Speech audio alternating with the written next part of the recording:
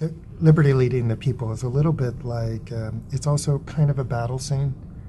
So we would go back to the uccello from the Renaissance with the horses and stuff. And in contrast, so it's a similar kind of thing. It's epic, lots of stuff going on, a kind of battle scene.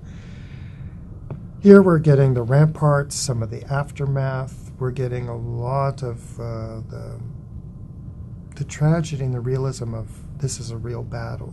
And we have a woman picking up the flag.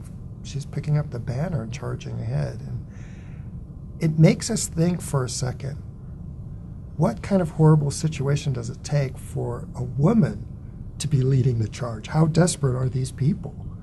So he's trying to drive home that this is really, these people are pushed to the absolute edge, and there's no turning back. It's like there's only one way to go. And he's really achieved many things here. The individuality of women, the power of women, as a woman doing this. The sense that it's not her ego, it's out of for truth. We in later times can look at this and understand that it's a universal. We don't actually know the people, what their issue was, whether they're communists or capitalists or whatever it was. We just see that it's an oppressed thing that they're fighting for it. He has littered body, so it's telling you that it's a life or death issue. And then we have her breast exposed, and that gives a sense of purity. A solitary breast also gives a sense of a little bit of nurturing.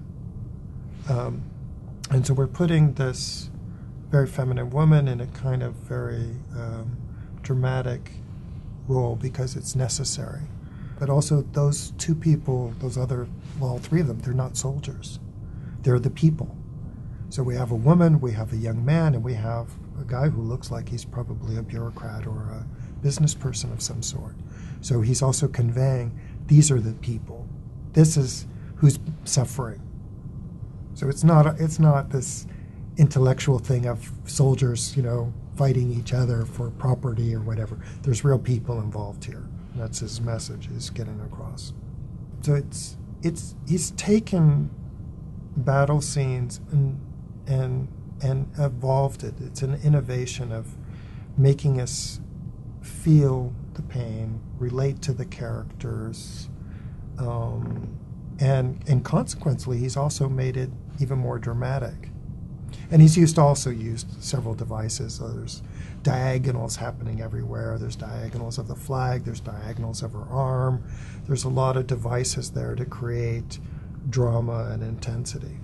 So he's managed to integrate many, many elements of the storyline, the subject, women's independence, purity, rightness, justice.